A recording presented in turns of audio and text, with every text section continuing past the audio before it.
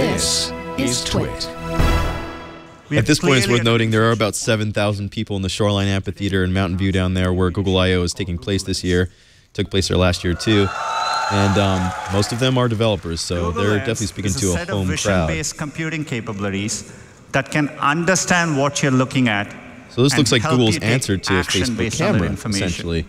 We'll ship it first in Google Assistant and Photos, and it'll come to other products. So how does it work? So for example, if you run into something and you want to know what it is, say a flower, you can invoke Google Lens from your assistant, point your phone at it, and we can tell you what flower it is. It's great for someone like me with allergies. Remember Google Goggles? Yes. Or if you've ever been at a friend's place and you've crawled under a desk, a little bit of a better version of that, huh? Just to get the username and password from a Wi-Fi router, you can point your phone at it. Oh, so this is what Apple does with HomeKit. Exactly. And we can automatically do the hard work for you. Or if you're walking in a street downtown and you see a set of restaurants across you, you can point your phone. Because we know where you are and we have our knowledge graph and we know what you're looking at, we can give you the right information in a meaningful way. To be fair, you know, Facebook's working on similar things, Apple's working on similar things, Amazon's even tried it with its Fire Phone with some image recognition. That didn't work out so well.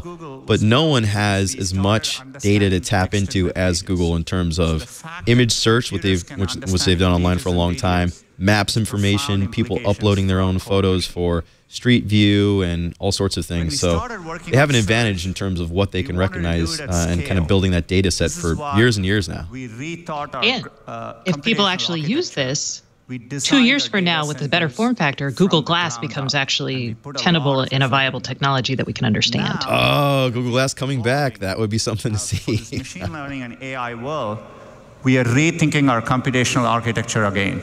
We are building this is so exciting. What we think of as AI-first data centers.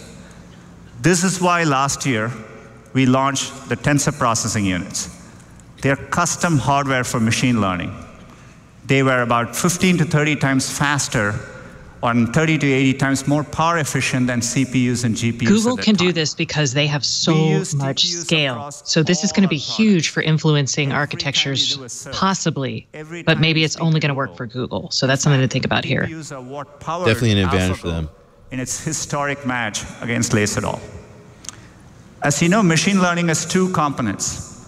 Training, that is how we build a neural net.